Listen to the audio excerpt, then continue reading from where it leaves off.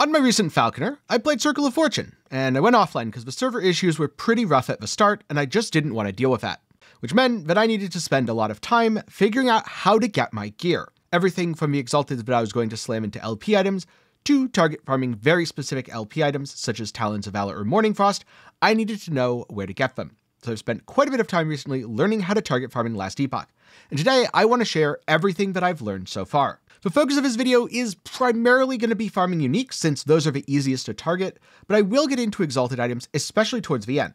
Just a word of warning, exalted items are rather difficult to target farm if you're a member of a Merchant's Guild, and significantly easier if you're Circle of Fortune.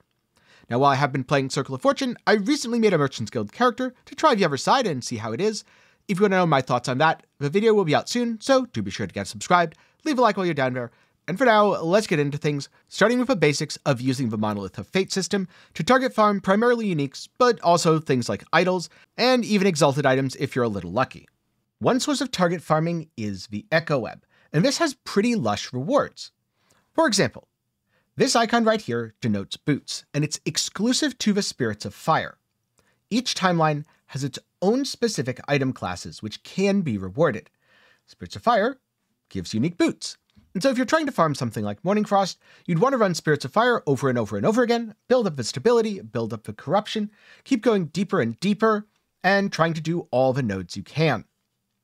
Alternatively, if you don't really care too much about what you want, but just want more uniques, maybe to sell as a member of a Merchant's Guild, you can absolutely just do random unique nodes. Though, as a note, they're 99% likely to be garbage and don't have any boss-specific drops, so just keep that in mind. It's probably not the best way to do it, but if you're desperate enough, it's better than nothing. On the other hand, if you want something like idols, look out for this icon. A bunch of idols will drop with the completion of a node. And exalted items work differently again, because idols are available everywhere, and exalted items are available everywhere. But there aren't specific monoliths to target item classes. So, you can go to Spirits of Fire for boots, but if you want exalted amulets, you'll have to wait for this node to show up within any timeline and its own Echo Web. It happens to be right here in Spirits of Fire, and down here there happens to be a chest node. One thing that can be especially nice is to look for a way to revert the completed echoes so that you can run these again. I.e., maybe I want a bunch of idols, I'd run this, and this, and this, and this, and this, and this, all sorts of high-value nodes. Then I'd run this, and I'd revert it, and I'd run them all over again, making my farming twice as efficient. And I'd probably do the boss as well, because that's another thing which you can target farm. Now, corruption isn't strictly mandatory to do any of this, but you should absolutely be doing your farming in empowered monoliths. Furthermore, the higher your corruption, the slightly higher chance to get LP items. So there is definitely a benefit. If you have a lot of good rewards, then do be sure to use the Vessel of Memory to revert everything and do them twice. Or alternatively, you could use the Vessel of Chaos to randomize all of the potential rewards on uncompleted echoes to get even more, then do the Vessel of Memory trick and get double your trouble.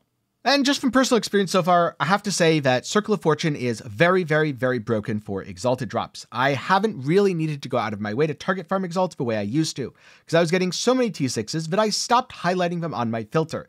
Instead, only double T6 and only relevant mods at that, or relevant T7s get highlighted. Everything else is just kind of trash that collects on the floor, which I'll occasionally turn on if I really need something special like, oh, I have 8 items to go slam. I guess I need some fodder for that. As for Merchant's Guild, I suspect your farming is going to be a little bit more manageable, and you'll at the very least be able to see the floor through the loot. So let's say you want to start target farming. Where do you go? For unique bows and quivers, start in Fall of the Outcasts right down here. Next up, head up to the Stolen Lance to the left if you want wands, scepters, staves, or catalysts. Alternatively, go to the right and deal with Raya in the Black Sun for helmets and shields.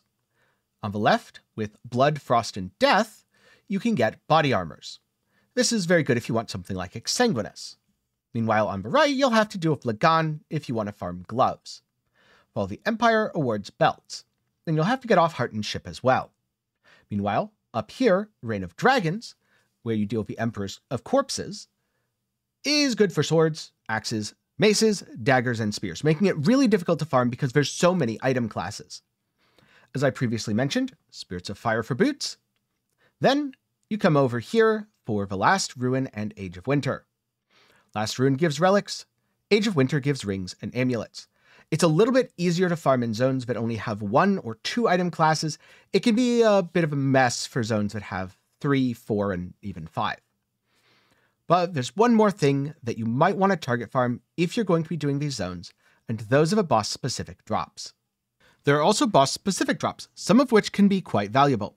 So the Abomination in the Fall of Outcast, for example, drops the unique ring, Ribbons of Blood, the unique chest piece, Woven Flesh, and the unique shield, Flayer's Pride.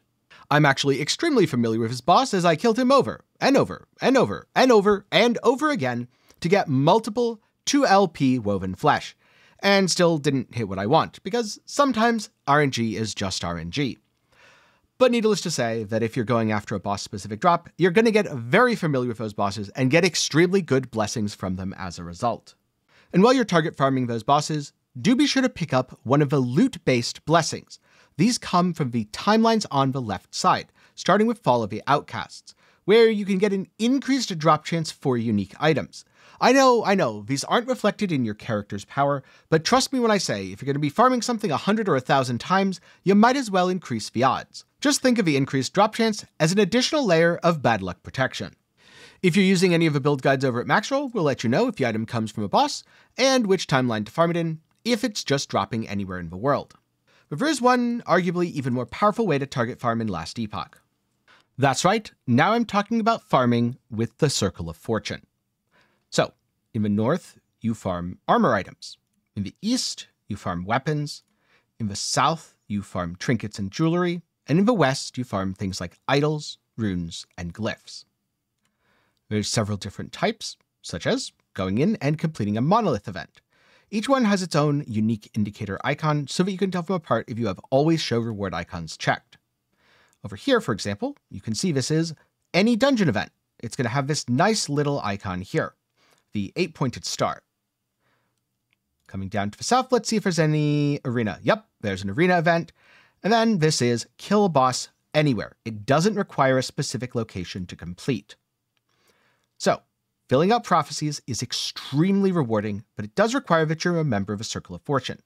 You should also use lenses to enhance your chances of getting what you want. In this case, I'm okay with getting a wider variety of armor, so I'm not blocking too much, but I am going for boots and uniques primarily. If I reroll here, it'll apply all of these effects, and there we go. I could kill Firelich Chromoris in the Soulfire Bastion Tier 2 and get a unique with 1 legendary potential. Problem of this is, it costs a lot. Now, it will be fulfilled twice, but it's still 19,000 favor. So this is kind of a bait in my experience, because you already get tons of LP just from being Circle of Fortune. So let's reroll that one more time. This time, unique belt from defeating Rye. Or alternatively, maybe I want to go do the Lightless Arbor and get some exalted helmets. That sounds pretty fun, actually. And I could use some more LP bait. Oh, unique boots. This might be my Morning Frost, and all I have to do is go kill the Abomination. Well, I've been doing that anyway, because I wanted to farm a chest piece from him. So that's super efficient. And maybe I want to go and kill some Siege Golems. 5 unique helmets is pretty good. I might get something cool, and it's only 6,000. Some prophecies are definitely a lot more cost efficient than others, even without a cost increase. So for example here, 7 weapons for 3250, or 3 quivers for 1,500 from killing an exiled mage. I'm definitely going to pick this one up, because I think that I need some quivers, and it's also very cost efficient. A single unique quiver for 1,000, maybe that one's not the best, but I could get 3 exalted bows for killing immortal eyes. In general, you can either go for the really big prophecies or the really cost-efficient ones, and if you're doing the cost-efficient ones, you'll spend more time rolling, but you'll also spend more time picking up rewards.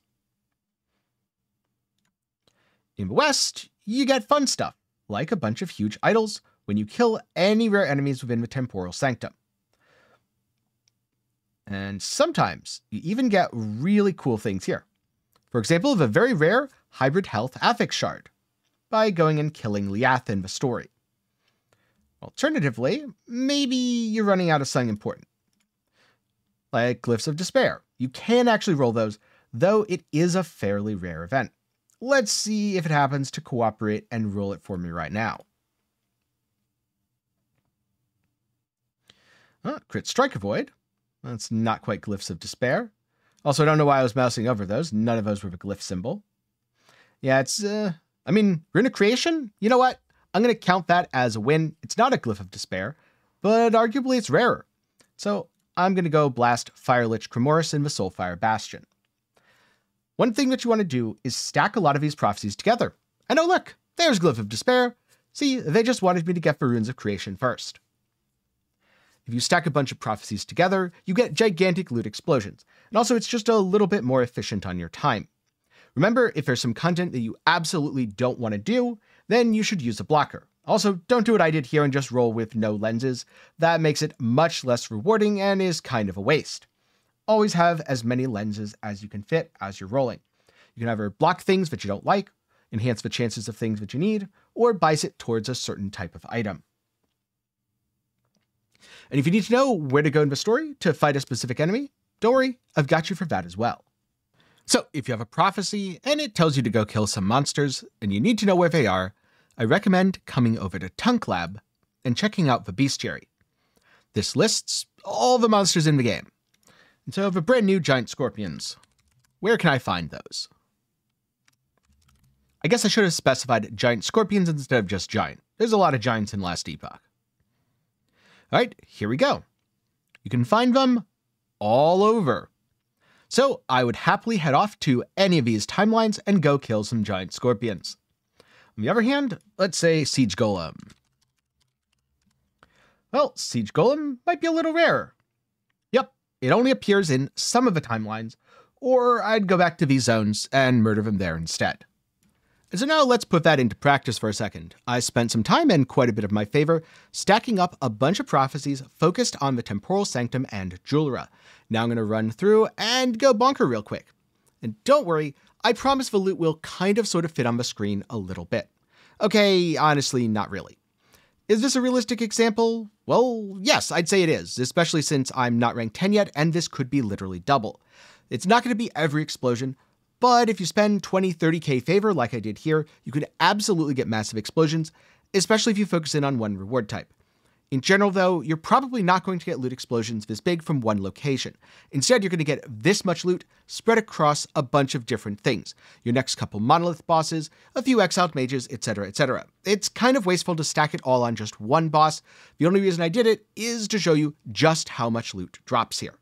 And so that's everything that I've learned so far about how to target farm in Last Epoch. But I'm curious, do you have any tips or tricks that you use when target farming, which I didn't mention in this video or you think people might find helpful? If so, do be sure to put them down below. And hey, if one stands out to me as being really, really good, I might even pin it so everyone else can see it better. On the other hand, if you're looking for something else to watch, maybe you're a beginner just trying to progress, check out my video on how to progress into empowered monoliths, which I'll link up in the card and down below, alongside the resources mentioned in this video. Now, before I go, I'd like to take a minute to thank my patrons and channel members for the continued support. For as low as $1 a month, you can help make videos just like this one possible. I had an absolute blast playing Dive Bomb Falconer, but as it turns out, Wordlock is pretty darn fun too. And because I went Merchant's Guild, I was even able to go low life immediately, way earlier than I should. But don't worry, more on that coming soon.